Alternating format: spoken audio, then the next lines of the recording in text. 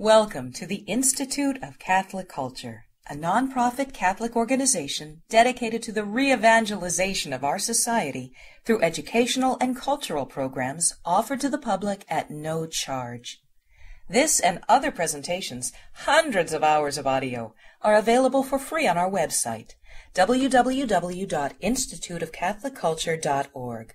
There you can listen to or download educational programs related to all aspects of our divine faith, and you can review our schedule of upcoming events. We hope you can join us in person. The handout reference during this presentation is available for download on the audio section of our website. Okay, if we could all stand, we'll begin in prayer. Through the prayers of our Holy Fathers, Lord Jesus Christ, our God, have mercy on us and save us. Our Father, who art in heaven, hallowed be thy name. Thy kingdom come, thy will be done, on earth as it is in heaven. And give us this day our daily bread, and forgive us our trespasses. As we forgive those who trespass against us. And lead us not into temptation, but deliver us from evil. Amen. To the prayers of our Holy Fathers, Lord Jesus Christ, our God, have mercy on us and save us. Amen. Thank you all for coming tonight. I affectionately call this series my Knock Knock Who's There series. We have a lot to get through tonight. What do you say to a Jehovah's Witness when they knock on your door? And then we will be turning our microphones over to Mr. Aaron Green, who is a former Jehovah's Witness convert to the Catholic Church. And he's going to share with us his story. Again, a very short 15 to 20 minutes. So we're going to try to break this up, and we'll move on and try to get you out of this room as quickly as possible and back to your doors where you can finally answer them. If you don't have a Bible with you tonight, Catholics, shame on you. You are a prime candidate for conversion to the Watchtower. I'm serious about that, because they will knock on your door, and if you love Jesus Christ, you will open your door to them, and they will find what they hope to find, and that is a Catholic who is not ready to give a defense for the faith that they hold. You will be presented, possibly for the first time in your life, with someone who believes in God and who loves God and loves what they're doing and believes that God has called them to convert the world. How many of us could say the same about our own life? So I encourage you over the next 3 weeks, bring your Bibles. If you don't know where it is, go find it. If you can't find it, buy one and start reading. Our topic tonight, Jehovah's Witnesses. Our topic next week, Seventh-day Adventists. And our topic on the third week, Mormons. Like I said, tonight we have a convert. And on the third week, we also have a gentleman who's converted from Mormonism to the Catholic Church, and he will be speaking, and we are currently trying to track down a Seventh-day Adventist. We'll do the best we can and see what happens. Tonight, I want to just begin with a little introduction about cults. What is a cult? The word is traditionally used to refer to simply a way of worship. Traditionally, the cult of the Catholic Church is a proper use of that term, not in a derogatory manner in the slightest. However, in the last 50 or 60 years, this word has begun to be used in a little bit of a negative way to identify certain groups which use a number of tactics to attack the rational faculties of man and also his free will. And it's really there that we want to look to understand who it is that's knocking on our door on Saturday morning. Because we have to know who the person is that we might be able to give the right answer for the faith that we hold. Because we may give a very reasoned answer and never go past first base with them. As has happened to me many times, becoming extremely frustrated. I've had to go to confession a number of times because when you're using basic reasoned arguments and you can't go from A to B, it's extremely frustrating. And I've gotten in yelling matches with people while they're driving out my driveway. So the word cult is a very subjective term used today. Many Protestants will use the word in its negative manner to refer to Roman Catholics or to Catholics. Why? Because we set oral tradition next to written tradition, and therefore we place, as they see it, the traditions of man or the words of men against the words of God. And so there's different ideas that could fit to be able to identify what a cult is. The Jehovah's Witnesses, Mormons, Seventh-day Adventists are all going to have different aspects which we're concerned about. But I want to give you a couple identifying factors that could be helpful. They often use intimidation or psychological manipulation to keep members loyal to their ranks. Some ideas, it's a list I found. I did a little bit of searching on the web, trying to even form in my own mind, what are these identifying factors that are important for us? They use the practice oftentimes of shunning. Members will be expected to give substantial financial support to the group. And coercive methods of guilt are used oftentimes. There's great emphasis, and this is very true about the Jehovah's Witnesses I've found, there's great emphasis on loyalty to the group and its teachings, which we could say very much about the Catholic Church. But the lives of members will be totally absorbed into the group's activities. They will have little or no time to think for themselves because of physical or emotional exhaustion. This is very true. To be a Jehovah's Witness is to live a very demanding life. And I've oftentimes become frustrated when I ask them to please read something, as they ask me to read something, but they literally don't have time to do it. Any dissent or questioning of the group's teachings is discouraged. Criticism in any form is seen as a rebellion. There's a certain abuse of individuality. They're not permitted to think for themselves apart from the group. An abuse of intimacy, relationship with friends, relatives, spouses, children, parents are broken or seriously hampered. Abuse of finances, we already mentioned that. An us versus them mentality. In other words, everybody in the group is okay, but every single person on the outside is from the devil.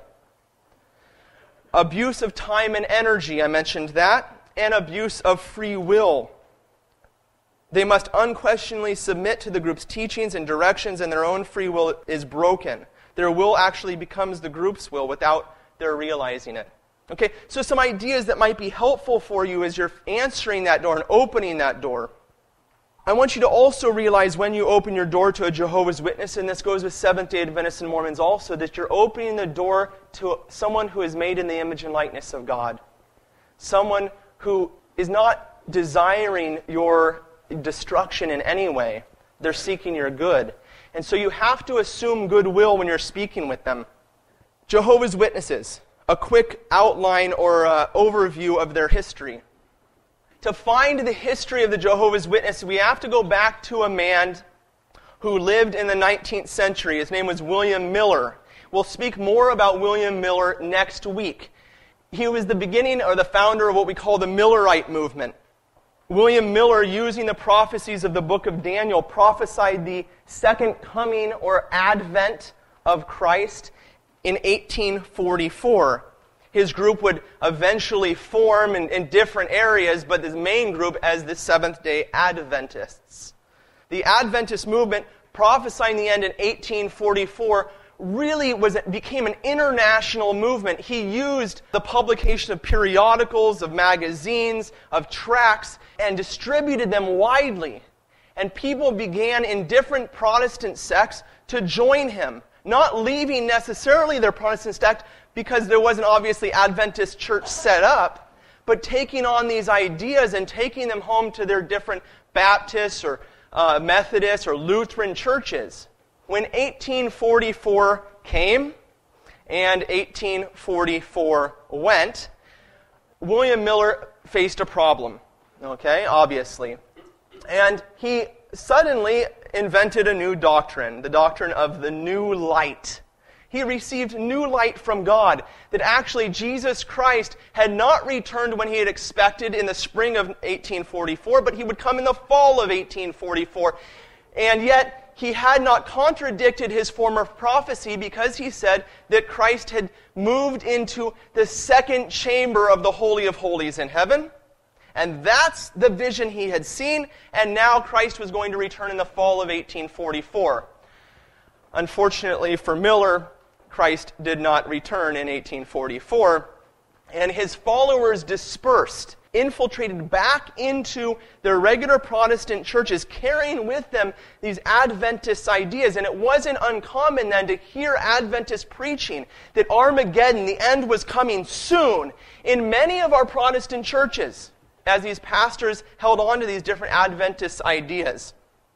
One of the men that was carrying these ideas from 1844 was a man named Nelson Barber. Nelson Barber had followed these predictions and attempted a new prophecy. And the prophecy was that Christ would return in 1878. Nelson, writing a number of tracts, was read by a man named Charles Taze Russell. Charles Taze Russell is the founder of the Watchtower, or the Jehovah's Witnesses.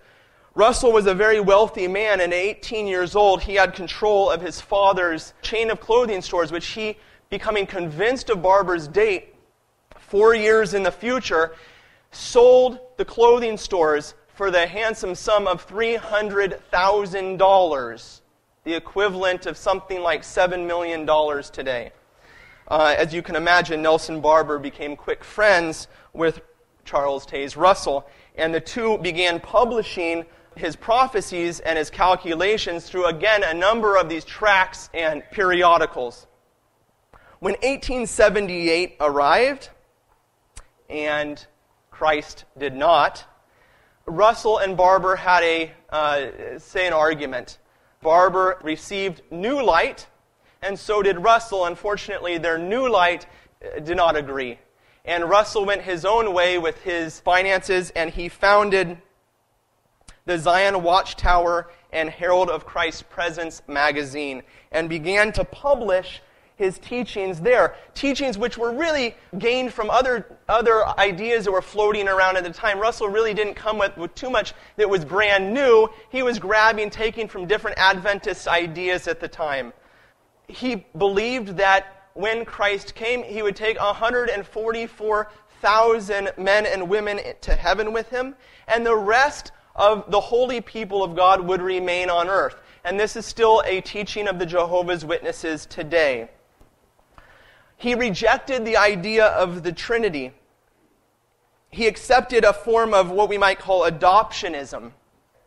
He says in his studies on the Scriptures, moreover, the very words Father and Son imply a difference and contradict the thoughts of the Trinity and oneness of person. And oneness of person. Okay, this doctrine of three gods in one God is one of the dark mysteries by which Satan, through the papacy, has beclouded the word and character of the plan of God.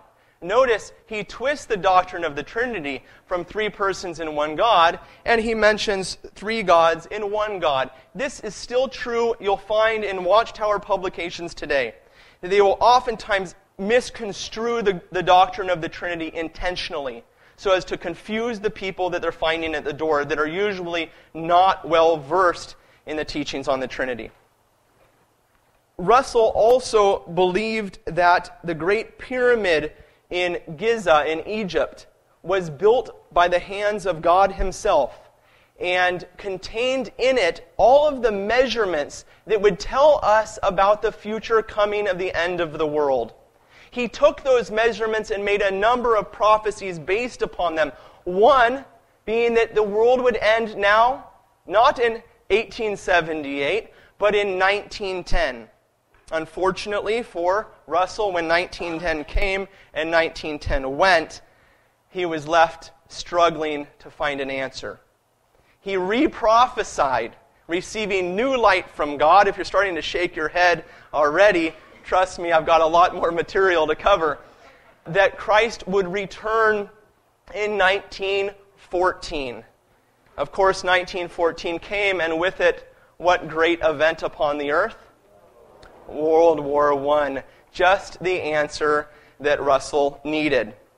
Russell, by the time 1914 ended, had to receive new light and proclaimed that Christ had come, yes, in 1914, but not as the men had expected. He had come invisibly and was to return visibly in 1915.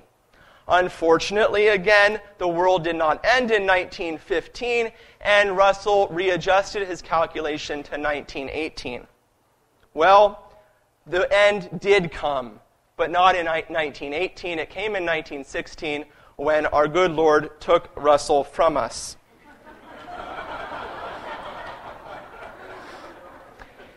He was succeeded by a man named Joseph Rutherford.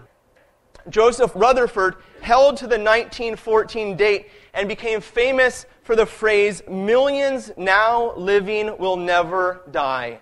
Millions now living will never die. That is a phrase that the Jehovah's Witnesses held on to all the way until 1995. That the generation alive in 1914, those that were at least born in 1914, would not die. In other words, the end would come before the end of that generation. He was a Zionist, that the Jews should be returned to Palestine. He rejected the doctrine of the existence of hell. And in 1881, he founded Zion's Watchtower and Tract Society. Joseph Rutherford, or what he came to be known as Judge Rutherford, he was a lawyer, and he filled in one time as a judge in a case where the judge was sick and he couldn't make it, and so he took the term for himself, Judge Rutherford. Also had some prophecy problems. He began by prophesying that the patriarchs, that Abraham, Isaac, and Jacob, and the other patriarchs would return in 1925. To prepare for that date, he built a house in San Diego, California. How many of you have been to San Diego, California? It's nice, isn't it? Well, Joseph Rutherford thought it was nice too. He built a gorgeous mansion. He bought a fleet of beautiful black luxury vehicles. And between the time of his election in 1925, he, of course, being a good Christian, did not want the house to go to waste. And so he moved in himself and used the fleet of vehicles to drive around with, and ended up living his life out there and dying there at a house called Beth Sarim, the House of Princes. Rutherford was succeeded in 1942 by a man named Nathan Knorr. Knorr is responsible really for the training of Jehovah's Witnesses as really expert evangelists. I want you to know and get this in your head. When you meet a Jehovah's Witness at the door, don't stand there pridefully and say, this is someone who's involved in some nonsense cult. This is a person who is highly trained to meet you. They are trained to meet Catholics at the door. So if you think you're going to open the door with Bible in hand and suddenly have a convert on your hands, you got another thing coming. Russell had sent his missionaries out with phonographs or record players with his preaching on it, and they would go to the door, knock, knock, knock, would you like to listen? Of course, in those days, that would have been a pretty nice treat, and they would sit down and listen to his preaching. But Knorr did not think that was the future of the Watchtower, and so he began a systematic training of the people. They would be prepared to go door to door. Knorr also began a new translation called the New World Translation, which you can pick up. I'm sure they'd be happy to give you one at the door. If they asked for a donation, I would not give it. But you might be able to pick one of these up in a used bookstore. This is not the Bible. The Bible, or the so-called Bible that they have in their hands at the door, is not the Bible you have in your bookshelf. Do not be tricked, because they will come in, they will open their Bible, and they will have you read a doctrine which you did not know existed, because it doesn't exist. Okay? He had a number of men, 5 in all, who translated the Scriptures. By all accounts, totally unprepared to do so, and produced what we have today as a New World Translation. It's gone through a number of revisions. Knorr quickly became convinced that World War II would mark the end of the world in 1948. You know what happened. And once that did not take place, he changed his date to 1975. 1975 became a very important date for the Jehovah's Witnesses, basing his calculations on the date of the creation of Adam. When 1975 drew close, I'll read you just 2 quick quotes. The Watchtower was teaching at the time. Do not pursue higher education. There is very little time left. Make pioneer service the full-time ministry with the possibility of Bethel or missionary service your goal. Another text. Reports are heard of brothers selling their homes and property and planning to finish out the rest of their days in this old system in pioneer service. Certainly, this is a fine way to spend the short time remaining before the wicked world ends. Okay, this was in 1974. It's very sad because people sold everything they had. They didn't go to school. They didn't get married. Their life was changed. And it's not uncommon today to find among the Jehovah's Witnesses really kind of a middle class, a lower class existence. Nothing wrong with that, of carpenters and plumbers. This was the way because they did not go on for further education, sadly. In 1976, by the time they realized they had a problem on their hands, the Watchtower published this: "But it is not advisable for us to set our sights on a certain date. If anyone has been disappointed through not following this line of thought, he should now concentrate on adjusting his viewpoint, seeing that it was not the Word of God that failed or deceived him and brought disappointment, but that his own understanding was based on wrong premises." In other words, it's your fault. A classic mark of a cult. Knorr passed from our existence, and Frederick Franz followed him in 1977. The last prophecy the Jehovah's Witnesses really kind of pushed, but not quite as hard as they had pushed the 75 date, was the year 2000. But they quickly adjusted that date also. They have now moved away from their generation of 1914 that would not pass away and are simply telling the people that the Armageddon is coming soon. Okay, and so you have to realize that the people are preparing themselves for the end of the world and seriously doing so. And that is why they're willing to give up full-time jobs. That's why they're willing to spend 10, 15 hours, sometimes more a week, going door to door. And you have to realize that.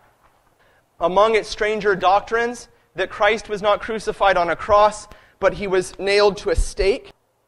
Us versus them mentality, setting themselves against all of Christendom. They refused to celebrate Christmas, saying that December 25th was not the date of Christ's birth. They refused to celebrate birthdays because it was on Herod's birthday that John the Baptist's head was severed from his body. They reject blood transfusions because the Old Testament tells us that we should not consume blood. They refuse to honor the flag and refuse military service because, of course, all governments are of men and therefore of the devil. Some of their more dangerous doctrines, as I've mentioned, is their refusal of the doctrine of the Trinity. Their belief that before the incarnation, Jesus was Michael the Archangel, and that after the resurrection, he became Michael the Archangel again in some really twisted kind of way. The Holy Spirit is not a person, but a force, a rejection of the soul, and of the immortality of man. When you die, you cease to exist. And of course, the use of the magic name Jehovah. All of these are important doctrines. My brother is going to now step up here for a few minutes and talk to you about some apologetic points. Again, you're going to have to take what we're saying tonight, and if you want to prepare yourself, open that door, fine. Make a time to meet again, and you spend your week in between preparing yourself to give a reasoned answer for the faith that you hold. Amen? Okay. My brother, Subdeacon Sebastian, please give him a warm welcome.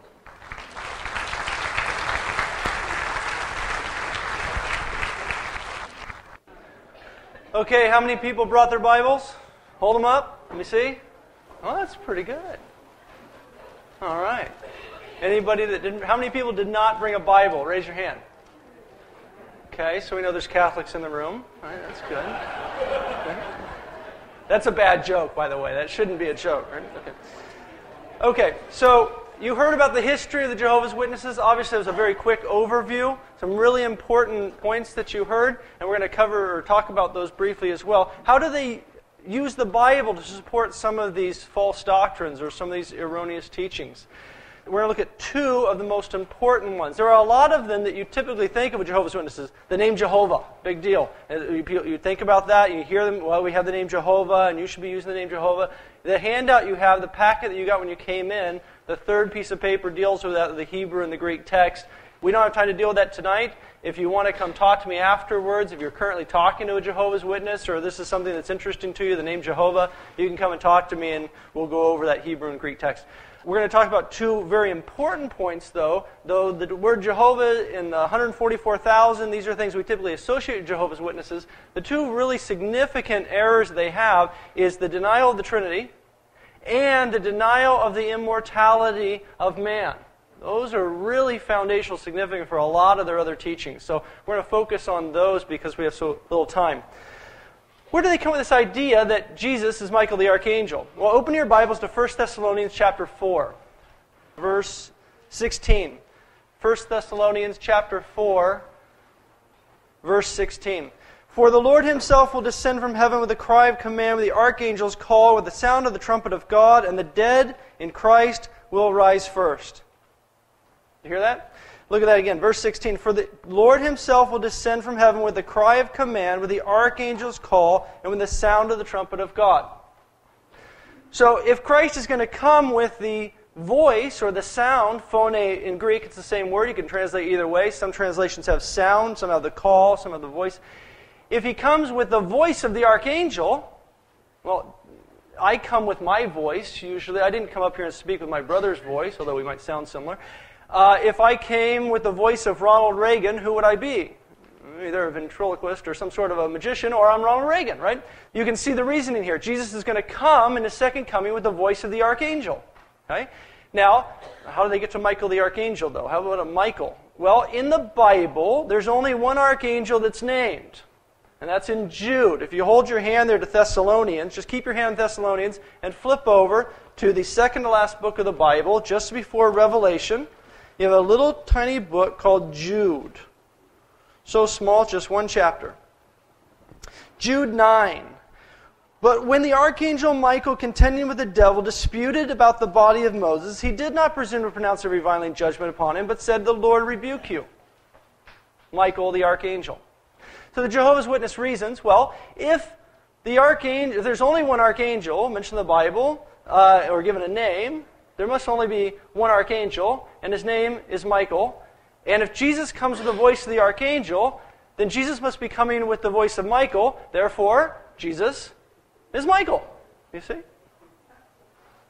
Well, wait a minute. I can see that somewhat, but that sounds a little like you're kind of stretching it. And it is stretching it, of course. This is a new doctrine or a new idea in the history of Christianity.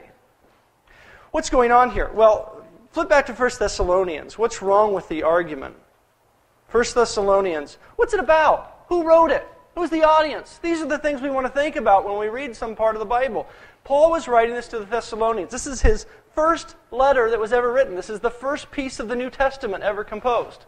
1 Thessalonians. And Paul was in Thessalonica. He converted the Jews in Thessalonica, and then he had to leave in the middle of the night because the synagogue, the local synagogue, was persecuting him. And he fled. He went down south to Athens, eventually to Corinth. And then he wrote these letters, 1 and 2 Thessalonians, to finish up some questions and answers that the Thessalonians had. Okay? Timothy came down later and said, "Paul, you got to write a letter up there. The Thessalonians, they're wondering. There's been a problem. A couple of the people in the community have died, and they're wondering, you had said that Jesus was coming back. What happens with, this guy who died? Will he miss Jesus?" Paul says, "No. Let me tell you what's going to happen when Jesus comes back." So 1 Thessalonians chapter 4 is intended to answer for the Thessalonian community that question. What about the people in the community who have already died, and what will happen to them when Jesus comes? Will they miss him?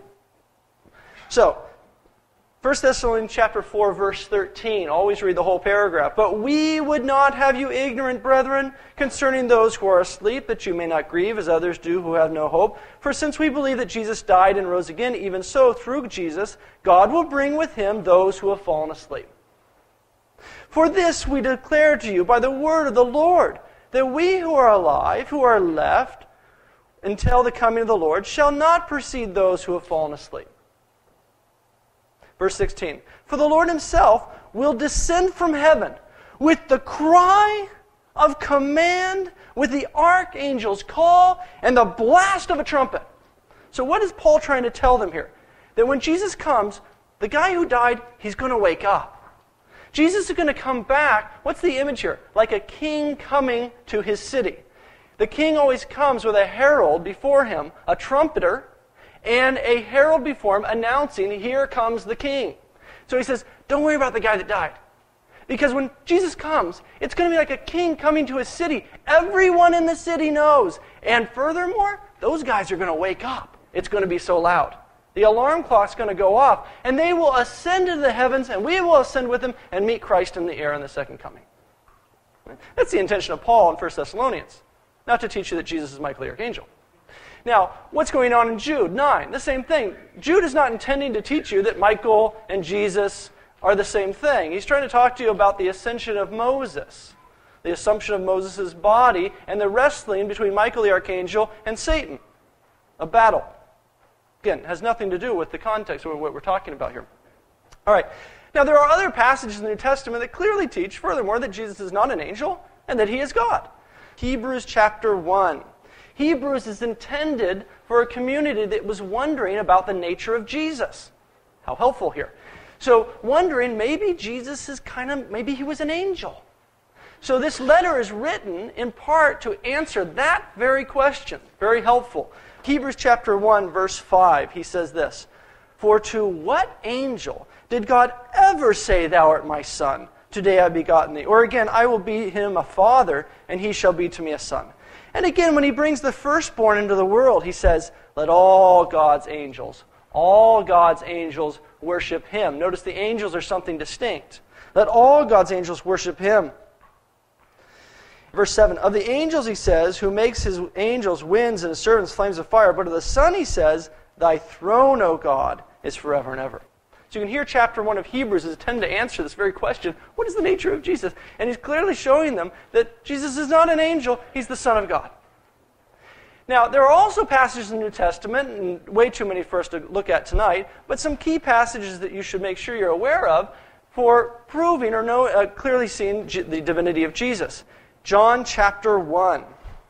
"In the beginning was the Word, and the Word was with God, and the Word was God."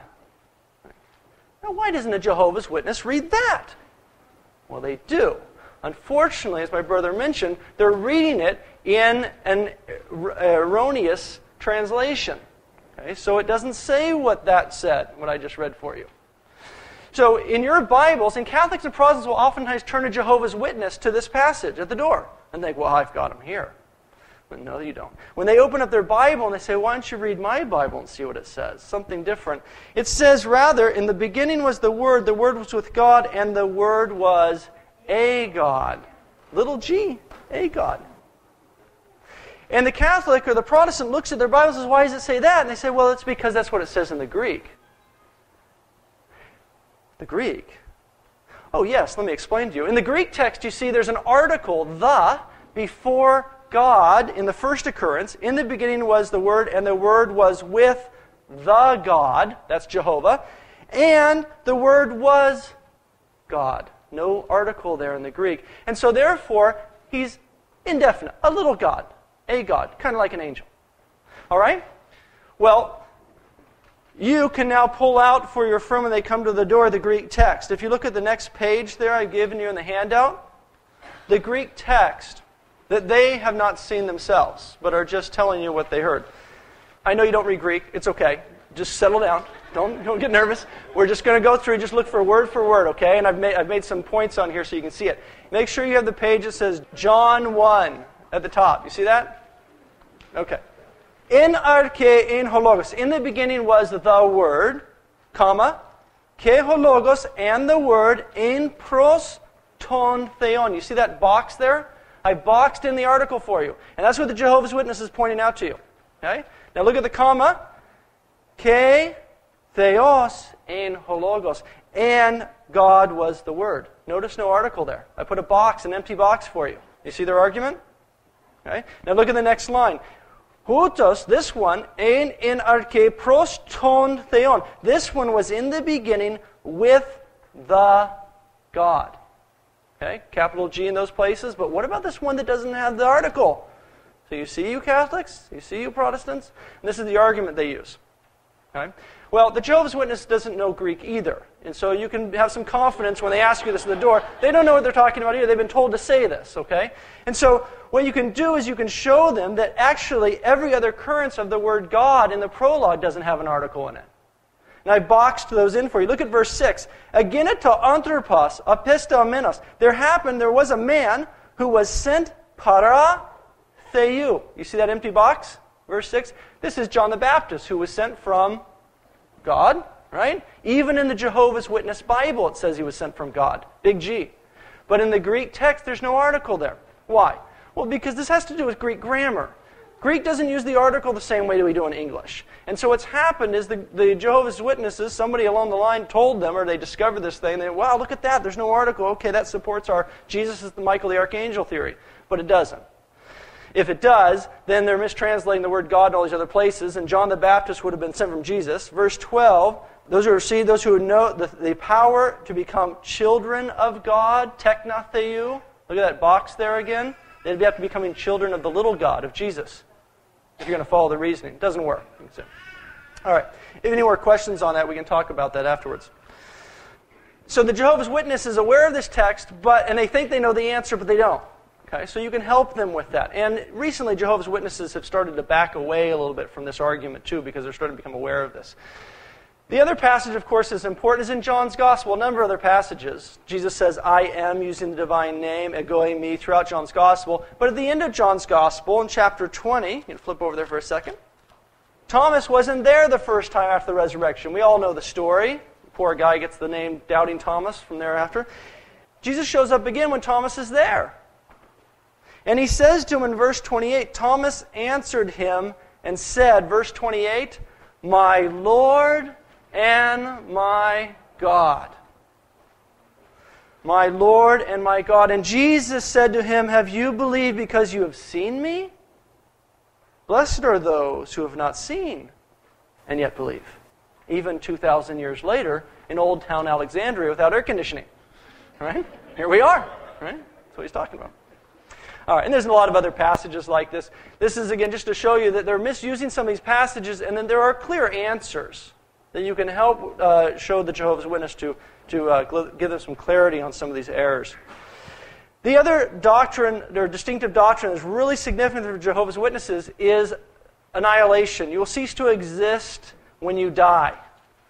You will not have an immortal soul. You won't go on to be anywhere. Okay?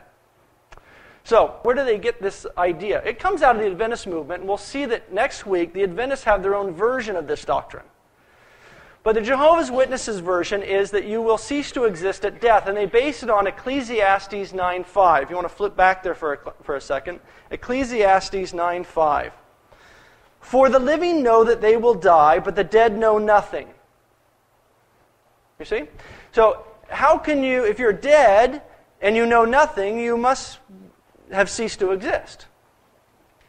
Right? Ecclesiastes 9:5. The Seventh-day Adventists will use it as well. There's some other passages they'll use to support it, but this is the main one. Ecclesiastes 9:5a, first half of the verse. For the living know that they will die, right? You know that. But the dead know nothing. In fact, it goes on, they have no more reward, the memory of them is lost. Pretty depressing. What's going on? Well, you have to read this in context. In fact, if you read the whole verse, you have a major problem if you're a Jehovah's Witness. What do you believe will happen to you when Jehovah God comes and raises you from the dead or recreates you? At the end times, 1914, 1975, whatever date it's going to be, God will recreate all those who have died from His own memory of them. He'll recreate them in the state in which they died and then judge them. Right? And if they were a good Jehovah's Witness, they have the reward. Look what the verse says. There is no more memory of them, and there is no more reward. So, if you take the verse, if you take it literally as the Jehovah's Witness is taking the first half, you take the second half, they have a major problem with their very doctrine that they're trying to prove to you. What's Ecclesiastes all about? Solomon is pondering life, the meaning of life. He's had all the wealth, he's had all the women, he's had all the power, he's had all the wisdom. And he realizes that he didn't live every day to the fullness for the glory of God. And he's coming into his life, and he's pondering, what is the meaning of life? It's not gold and wisdom and pleasure and power. Something else. And so he's saying, look, the man who is alive is so much better off than the man who is dead. He says in the previous verse, a dead dog is better than a dead lion. Right? Look at compare a lion to a dog. You might think, dog, they're nice. They have a Labrador Retriever. In the ancient world, the dogs, these are the mountain, these are think of a hyena or something, or a jackal. Okay? A living dog is better than a dead lion.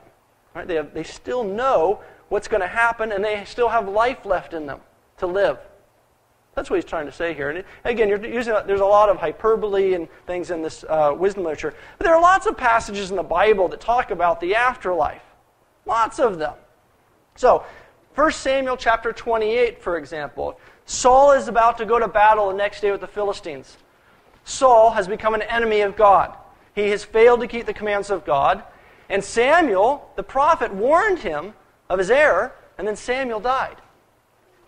So Saul's about to go to war with the Philistines, and he doesn't know what's going to happen the next day. He doesn't have a prophet to tell him about what's going to happen. And so he goes to the witch of Endor. This is 1 Samuel 28. He goes to the witch of Endor, and he asks her to conjure up Samuel for him. And so she does. And look what happens in verse 10. Saul swore to her, "The Lord, as the Lord lives, no punishment shall come upon you." Then verse 11, then the woman said, "Whom shall I bring up for you?" And he said, "Bring up Samuel for me." When the woman saw Samuel, she screamed. And Saul said, "Who do you see?" And he said, "I see a god coming out of the ground. What is this thing?" And Saul knew it was Samuel. Look what it says there. He knew it was Samuel. Verse 14. Saul knew that it was Samuel. Verse 15. Then Samuel said to Saul. Why am I emphasizing this? Yeah, of course, obviously I know the story well. Well, the Jehovah's Witnesses are aware of this passage too. And they say, well, what's going on here is the witch has conjured up a demon who is pretending to be Samuel. But that's not what's going on. Read the text. The inspired text. This is the narrator telling you the story. The narrator is telling you the story here. Okay? That Samuel has arisen when the woman saw Samuel. When Saul knew that it was Samuel. Verse 15, then Samuel, not someone that looked like Samuel, but Samuel said. And you go through the whole passage, you can see this over and over again. This is no demon. And furthermore, when you read what Samuel says, it was the same thing Samuel said when he was alive. He said, Saul, you're in big trouble. You're an enemy of God. So, other passages in the New Testament, flip over to Luke chapter 16. Luke chapter 16. Most of you know this story well, at least better than the previous story we looked at. Luke chapter 16, the rich man and Lazarus.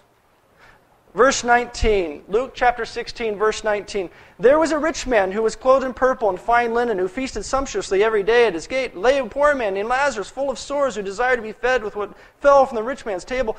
Moreover, the dogs came and licked his sores. The poor man died and was carried by angels. Now, when you die, what happens to you? You cease to exist. But notice there are angels carrying something that has ceased to exist. Right? And then he goes to the bosom of Abraham, who has not existed for 2,000 years.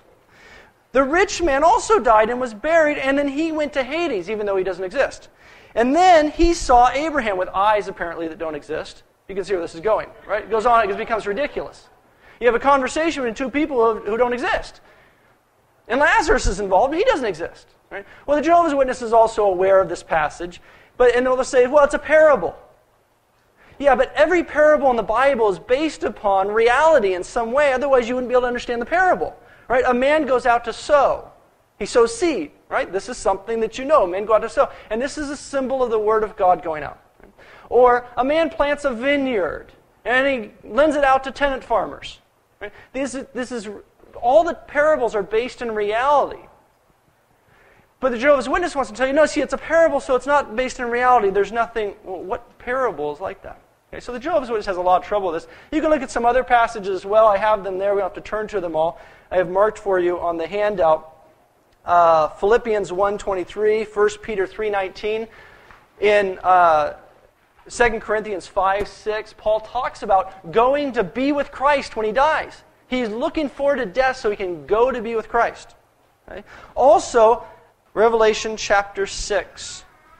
John sees a vision. He sees the souls of the martyrs, those who have died for the faith. Now remember, they don't exist. And look what happens in chapter 6, verse 9. And when he opened the fifth seal, I saw under the altar the souls of those who had been slain for the word of God. So he's seen something that doesn't exist, at least for the Jehovah's Witness.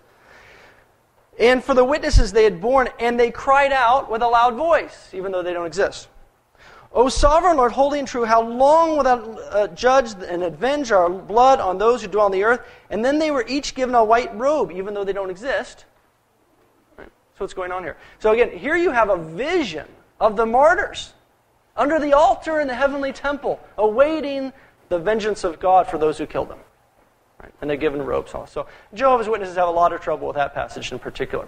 But how are you going to deal with the Jehovah's Witness when they come to the door? You can flip them around in the Bible, turn passage after passage, and rarely will you ever hear a story of a Jehovah's Witness that became a Catholic or left the Watchtower because someone flipped around the Bible really fast. What they'll conclude from looking at these passages, and you should be able to handle these passages, but what they will conclude is you know the Bible better than they do. And they need to go do some more studying. Because their faith is not based on the Scriptures. Their faith is based upon the Watchtower. And so what every Jehovah's Witness will tell you, every convert will tell you, is you have to show them the problems and the history of the Watchtower. And my brother gave you some of that information. How are you going to get that information when the Jehovah's Witness comes to your door? What do you do when they come to your door? First of all, I gave you some general principles at the bottom of the first page of the handout. General principles of witnessing to witnesses. Become a missionary. Learn their language. Learn their culture. Be a missionary in your own neighborhood. It's going to take work. It's going to take time. Okay? Furthermore, be patient and loving. Colossians chapter 4, 1 Peter chapter 3, verse 15. Always be ready to give a witness or a testimony for that which is in your heart, for that's what you believe. But do it in love. Right? The face of Christ should shine forth through you to them. You're preaching the gospel to them, remember. You're not trying to convince them of arguments. You're preaching the gospel of Jesus Christ. Number 3, it's easier to keep one from getting in than getting out. So if you have a relative or a friend that you hear is studying with witnesses, that's the time to act. Don't wait. Okay? Once they're in, it's very difficult to get them out of a cult. But you can work with them before they get in. And there's some techniques for that. Doctrinal history is more important than Bible verses. I already mentioned that. What to do when they come knocking. Someone said to me just before the talk today, someone knocked on their door the other day, Jehovah's Witnesses. What do you do? What do you do from here after today? Well, here's a plan of action. Take the literature, be loving, be kind. Take the literature that they give you. Ask them about Russell. Who is Russell? Who was he? Ask them a lot of questions about him. Don't get too fiery. Just ask them about Russell and let them tell you about Russell. Who was he? His importance in the system. Ask for a mission statement and set an appointment for a return. And then close the door. Okay? Then, what are you going to do? You're going to study. There's a lot of resources out there. There's a lot of books, a lot of stuff on the internet. I recommend getting some published things that are high quality you can read and study. And then, and study also Russell. You can get his stuff through interlibrary loan. You can buy the stuff on Amazon, used books. I just bought some stuff for pennies off Amazon today. You can get some of his literature. You can also get it through interlibrary loan. And then get the charter of the Watchtower off the web. The actual mission statement. This is the closest thing to a mission statement. The Watchtower Charter. You can get it on the internet. Okay? Then, when they return, the next meeting, ask them about Russell's pyramid. This is something they don't hear about anymore. They may hear their parents had talked about it a little bit. They can go back and do the research. You do the research on his pyramid. Find out a little bit about it, like my brother was talking about it. It's in the Studies in the Scriptures, Russell's book, and they can get that in their Kingdom Hall. And they can do a little research when they're at the Kingdom Hall about the pyramid. And you can ask them about the pyramid. Okay, what was that all about?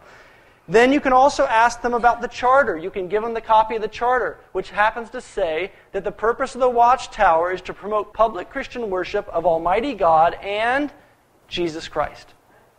Right? But remember, he's an angel. You can't worship angels. So what this is doing is you're showing the Jehovah's Witness the inconsistency of their doctrines in not only just at the present time, but also in history. And that will help the Jehovah's Witness begin to think. You want them to start to think and to critically examine their own faith and their own religion and their own history of their own Watchtower organization. Okay? And that's what Aaron's going to talk to you about right now, is how does a Jehovah's Witness get out of it? And then how does he become a Catholic? What are the things that happen to a Jehovah's Witness that make them go from being the guy at your door to the other side? Okay? And you want to listen to it very carefully because you can learn a lot. What was it? Fancy arguments? No. You'll see. Thank you very much.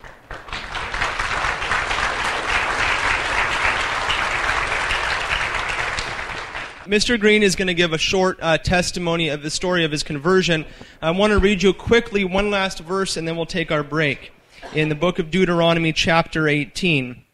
If the prophet who presumes to speak a word in my name which I have not commanded him to speak, or who speaks in the name of another god, that same prophet shall die. And if you say in your heart, how may we know the word which the Lord has not spoken? When a prophet speaks in the name of the Lord, if the word does not come to pass or come true, that is a word which the Lord has not spoken. The prophet has spoken it presumptuously. You need not be afraid of him. The Jehovah's Witnesses, the Watchtower, is a false prophet, clearly. And I want you to be prepared to be able to open your door and to give a witness to your faith. But again, I will remind you that the guy answering on the other side of the door is going to be much more prepared than you. And so I want you to be well-rooted. And that's why my brother said, take the literature, make an appointment, close the door, and take some days off of work. And get to work learning what they believe and what you believe so you can give a reason to answer your faith. We're going to take a 3-minute break and come back with Mr. Aaron Green. Mr. Green has come from long distances flying today to be with us, so I ask you to please give him your attention. Please welcome Mr. Aaron Green.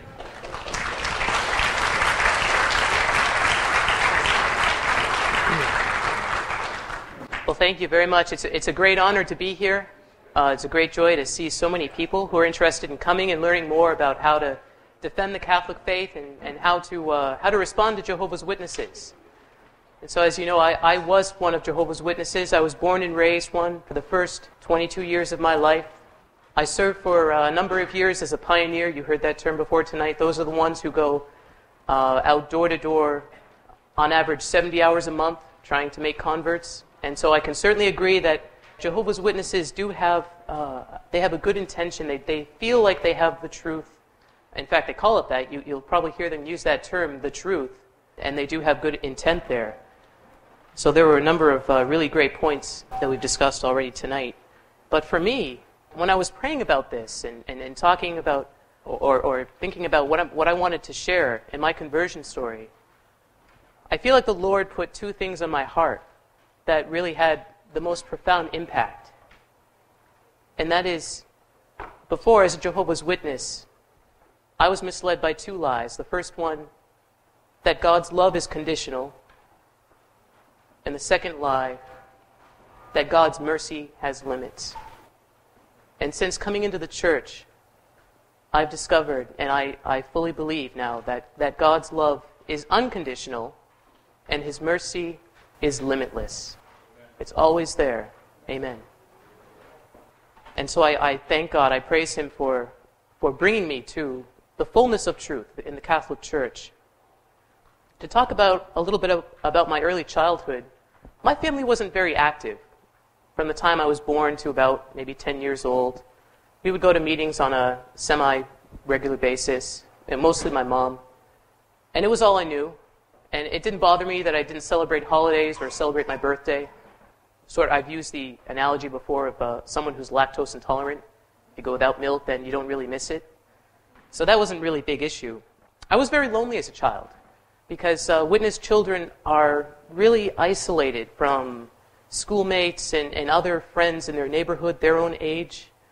Parents are told to keep their children away from such influences as bad influences. As it was said before, people who are outside the cult are looked at as being influenced by the devil and a dangerous threat. And so you can imagine in a congregation of about maybe 70 people, there aren't many young people, and there certainly weren't many who were my age, so that was one of the negative consequences.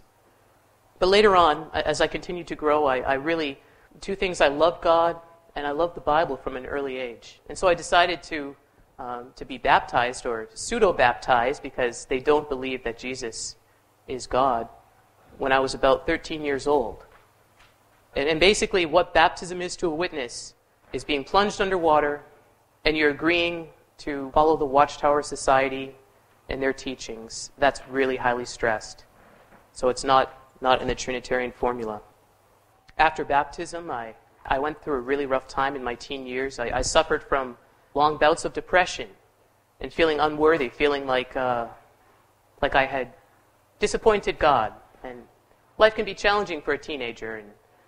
And I sort of lived a double life for a number of years. I involved in immorality, but I was afraid to go to the elders and tell them what was going on. And the elders are the leaders in the congregation. I was afraid for the consequences, which are very, very severe, very strong for a Jehovah's Witness. There's a potential shunning if you're disfellowshipped, and there's also the humiliation that comes with being publicly reproved, where they make an announcement at one of their meetings that so-and-so is being reproved, and obviously it's for some form of wrongdoing. So for fear of being exposed and for fear of the shunning, I kept it all in. I kept the poison of the life that I was living inside me, and I really felt cut off from God.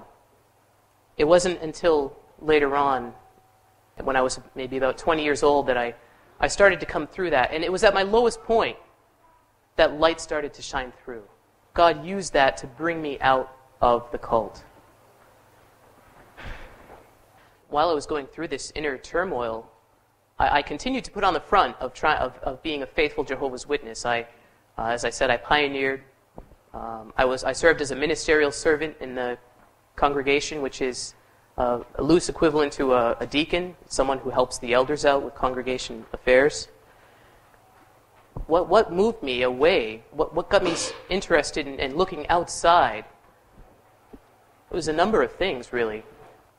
I think the biggest impact, or the biggest struggle that I had, was the witness view that very soon, very imminently, God is going to destroy countless billions of people because they're not faithful Jehovah's Witnesses.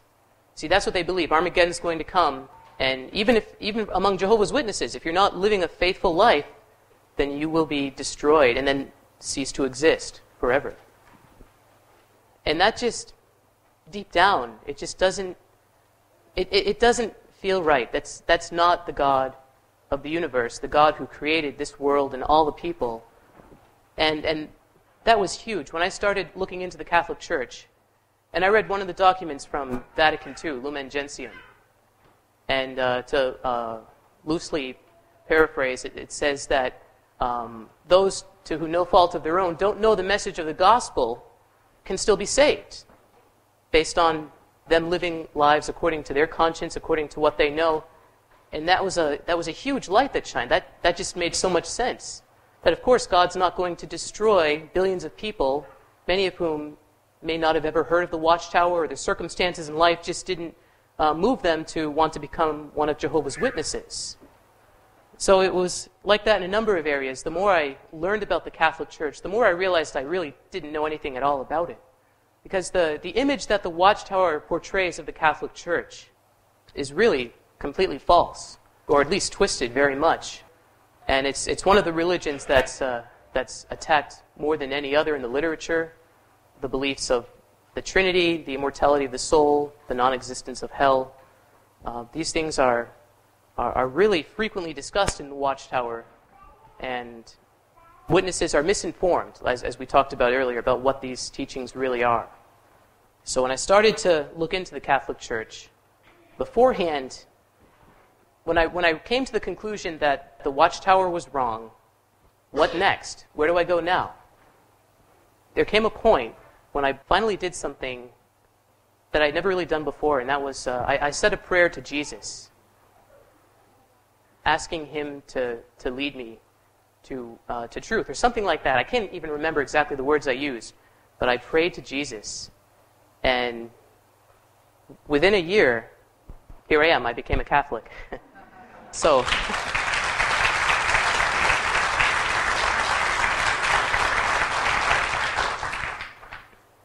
the more I learned about the Catholic Church, the more I fell in love with it and the teachings, and the more I read about the history of the Watchtower, the more I could see through its lies, its deceptions, the false prophecies, the other scandals that have taken place. And just the fact that here's a group that comes along in the late 1800s. They claim to know what the Bible means, how to correctly interpret it, how to understand it. Yet what I discovered was that all along from the very beginning, God already had a religion, a church, that was entrusted with the sacred words of truth. And the evidence continued to point to the Catholic Church. From reading the early church fathers, I could very clearly see that they were Catholic. and reading other works, other books from the early Christian era, the first century, like the Didache, again, I kept seeing Catholic elements in there. Another point that I want to stress, though, is that it wasn't me. It wasn't my intellectual pursuit. It was really, I feel, God's grace that drew me to the Catholic Church. It drew me to the beauty of the Catholic Church. Because even before I started researching and looking into it, I was drawn to certain things like Gregorian chant, the stained glass, the beautiful buildings, monasteries, and even the holidays, strangely enough, Christmas and Easter. There was just something that really seemed nice, very, very comforting about those times of year. So little seeds that were planted from a young age that didn't start to grow until later, but they did grow. And that's the thing to keep in mind, that if a witness comes to your door, you don't expect to change them overnight, but you could at least leave a seed that may sprout many years later, and they look back and remember. And that happened to me several times. Maybe about 5 years before I converted, I was going door to door, and I think it was a Catholic man that I met, and he left me with this question. He said, "Where did the Bible come from?" And I hadn't given it much thought up until that point. You know, for a while I sort of accepted the Watchtower interpretation or understanding of that, but it didn't satisfy that question. And later when I researched how the Bible came to be, how God used His church to compile these books by the Holy Spirit, that it just made more sense that the Catholic Church is the church that has the fullness of truth. And another very big impact on my life was two people that God sent into my neighborhood, who later became my godparents. Very nice elderly couple who I started to call on. And they accepted the literature. They were very friendly. I developed a relationship with them.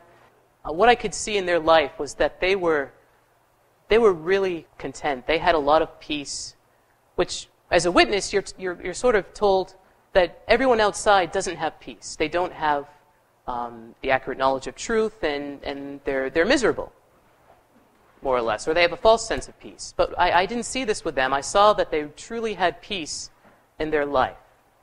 And so I think that also had a big impact in drawing me closer to the church. And eventually, when I came to the irrefutable conclusion that the Catholic Church is it, I went over to their house, and I just basically broke down and confessed to the lady who would become my godmother, the Catholic Church, that's the full truth. And I think she was shocked at what I had to say. After all, I was trying to convert them, and here God was using them to convert me. There was a time a few years ago which allowed me to do deeper research and inner reflection when I was asked by a few friends of mine who were very devout Jehovah's Witnesses to watch their house and their dog that was injured, because they were doing a missionary work and going around to different congregations. And this was out in Las Vegas. And so while I was there, I did more research about the Catholic Church, and I picked up my first Catholic Bible and started reading it, and I really felt like now I have the full Bible. All the books, not just the 66 books, but the whole thing. It was also during this time that I went out in the field ministry for the last time. And I was sort of pressured to go because they had no idea. No one had any idea that I was going through this inside. I really kept it quiet, except for my mother, who was also going through a bit of a hard time, and she was also on her way out, let's say, at least in her heart. And so she was there for me, and it was a real blessing from God that I had someone to talk to and to share what I was learning and what I was feeling, who I knew wouldn't run to the elders and tell on me, and then all the ramifications of that, of being hauled before a judicial committee, which you sit in a room with 3 elders, and they ask you questions, interrogate you to decide what's going on, and then whether or not you're truly repentant according to how you come across to them.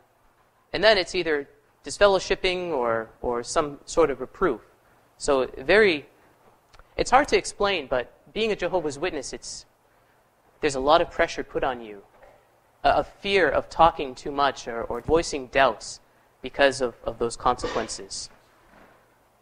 But anyway, so I was talking about The last time I went out in the ministry work, going door to door. So I would go off by myself. Normally they go in pairs, twos or threes. But I didn't want to share what I knew was false with anyone. So I sort of just was walking down the road, pretending that I was doing it, but really just asking very vague questions. The last house that I went to, I found out it was a Catholic woman, and I asked her this question: if you could change one thing about the world today, what would it be? And her response really surprised me at the time. She said, I should go back to Mass. So I told her something like, good for you, and then left. So there again, God continued to put Catholics in my life. Catholics, good examples of Christian living, who were very kind, who set a good example, and that made a huge impact of all things. So even if you don't feel comfortable talking with them immediately when they come, if you want to spend some time doing some more research, at least by coming across friendly, by treating them with respect and kindness, that can leave the biggest impact on them and potentially win them over to truth. When I returned from Las Vegas, I had been wanting to go to a Mass, but I hadn't built up the courage yet. Until finally, while I was still a witness, I prayed my first novena to St. Jude. I also gave up something for Lent that year, so I was really getting into it and really loved the church. But anyways, I prayed the novena, and at the very end, God gave me the grace and the courage to finally go to Mass. It was a Friday morning. It wasn't a weekend Mass because I was afraid that someone might see me there and then report to someone if they knew a Jehovah's Witness and all the trouble that would bring. So I went Friday morning, and all my life I had been instilled this fear of not going to any church because the witnesses say that they're under the control of the devil. But what I felt couldn't be farther from that, and it was really a profound sense of peace when I walked into the church. I truly felt like this is the house of God. This is where God is present, even though I didn't really understand the Eucharist. I was really drawn to a beautiful stained glass window in the church that showed Jesus in the boat saying, "Come, be fishers of men." The beauty of this first Mass, hearing the hymns, hearing the Alleluias, it was all a sensory overload in many respects, and I didn't know what was going on, but I loved being there and hearing it. And how much the Bible was used. I was so shocked because I had been told before this that Catholics don't know the Bible, that they don't read it. But I saw in the Mass that the Bible is used again and again. And that was really a great revelation that moved me closer to desire to join the church. And it was interesting that day that I decided to attend Mass, there was Eucharistic adoration afterwards. So even more, the sense of God's presence there was a very profound experience.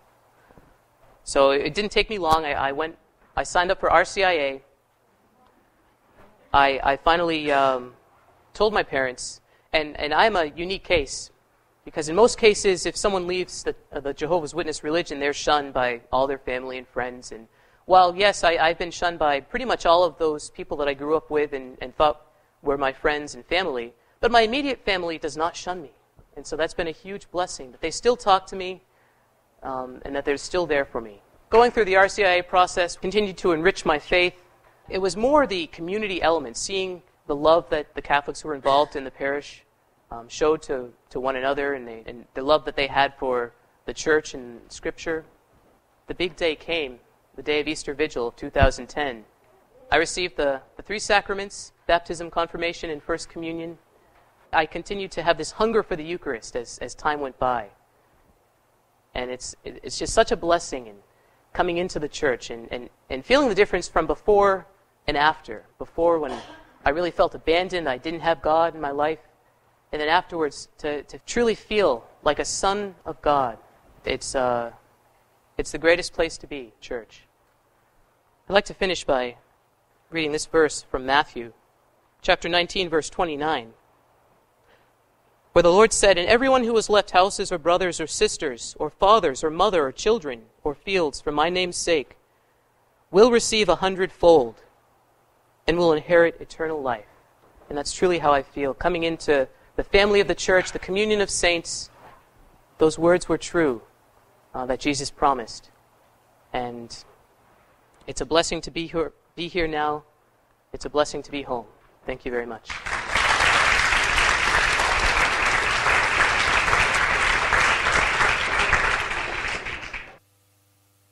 Aaron, have you tried to go back to your friends and other family members and so forth and to share with them the truth that you have learned, and have you had any success with that? Sadly, with the shunning, it's very hard to communicate. They simply put a door up there. So like when I see a former friend of mine, they'll just walk right by, ignoring me that I'm even there. So it's very hard. But when I left, which I didn't share with you, I basically just walked. I made an appointment to meet with the elders, and I walked in and handed them my resignation paper, saying that I no longer believed in the Watchtower Society, and that I believed that the fullness of truth was in the Catholic Church. So in that sense, I tried to leave a witness with them. And then afterwards, I had some negative remarks or comments that were sent my way via text messaging or emails. And so I tried to respond to some of those too. But it's very difficult to breach that wall, especially if you're an ex-member. So that therefore it's much better. You're in a much better position to reach them because you're looked at as a potential convert. I'm looked at as more of in league with the devil. So yeah, the point of shunning is very serious because if someone had spoken with him, they themselves could be disfellowshipped and shunned. So, and that goes also with books. They cannot read books by former Jehovah's Witnesses. So don't feel like you're going to pull out this great book and say, hey, read this. I won't read it. They can't. What about your parents? You said that you were able to share with them, but were they shunned because of your decision, or are they still able to support you? For a while, it did have a negative impact on them.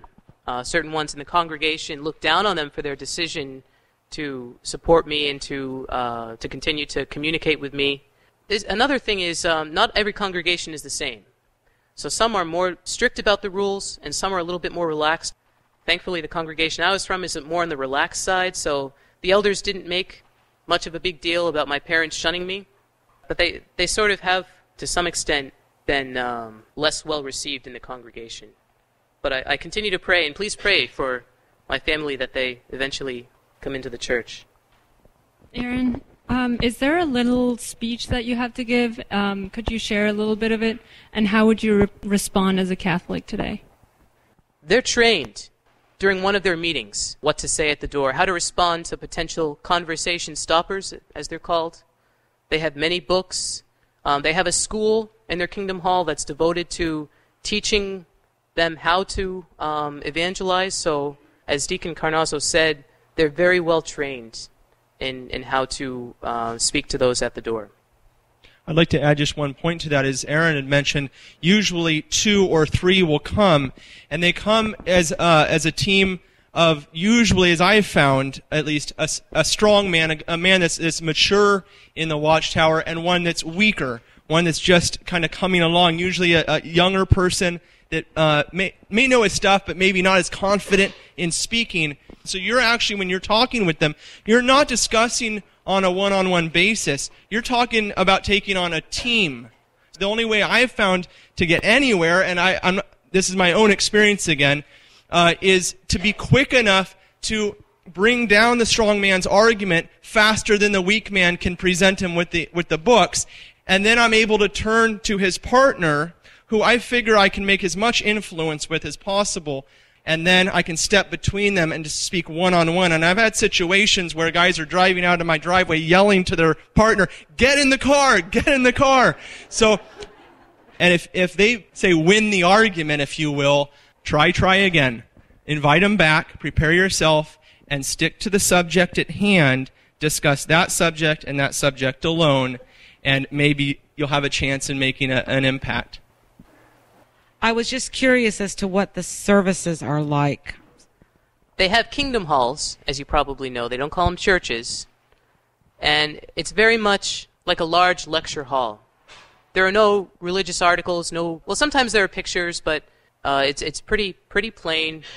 The elders generally give talks on the platform, 15 minutes to half an hour. They have times devoted to studying the Watchtower magazine, and they have their own personal edition, which comes each month, that they no longer give to the public. And basically, the answers are in the paragraphs, and then there are questions asked at the end, so you answer with what's there. It doesn't really give you much opportunity to critically think on your own. In fact, critically thinking is very much encouraged to be avoided by Jehovah's Witnesses. Kingdom Hall, does it meet on, isn't it true that they meet on Saturdays because of the Sabbath still? I think that's the Adventist. The witnesses meet generally on Sunday and then one other day during the week. So the Sundays is a public talk, they call it, where an elder will come and give a 30-minute talk on Watchtower theology. Then they have a Watchtower discussion, question and answer. And then on some other night during the week, they'll come together and share experiences that they've had in the field ministry. They'll also have their school, which has a number of talks, which you have to prepare to give, anywhere between 5 to 10 minutes. So that's another time consumer is having to prepare these talks that are in line with Watchtower theology. What is the hierarchical structure of the Watchtower Society? Do they have like a prophet, like the Mormons, or a pope, or whatever, bishops, dioceses? That sort of... They have what's called the governing body, who live in Brooklyn, New York, at the world headquarters, which is also called Bethel. They're a group of elders who claim to be of the 144,000, so the ones who they say are going to heaven with the anointed. And under them there are district overseers and circuit overseers who are traveling elders who go around to visit different congregations to oversee what's going on. And then under that there are the local kingdom halls where you have the elders and then the ministerial servants. How successful are they in converting people, and say especially the Catholics? That's a good question. Sadly, many Jehovah's Witnesses are also Catholics, brought up in the faith. Some really good friends of mine were brought up in the Catholic faith, and it's sad to see that they were swept up into this. And I think mostly because of not appreciating what they have. If they really knew what they had to begin with, which is also another important reason to grow in the faith and to really appreciate it, so that you don't lose it, as many Catholics have. Okay, we're going to finish up there because we're getting late. Again, we just emphasize that there are a lot of resources out there. St. Joseph's Communication has a lot of great information by Mary Woodward Cochin, former Jehovah's Witness convert, and goes through in quite a lot of detail. I would just emphasize to you in closing that you have to be prepared. And Catholics aren't used to being prepared. You may not convert them that day. You may never convert them, but you might plant a seed and let Jesus do the rest of the work. Amen? All right, we'll see you next week for the Seventh-day Adventists, and the week following for the Mormons. God bless you.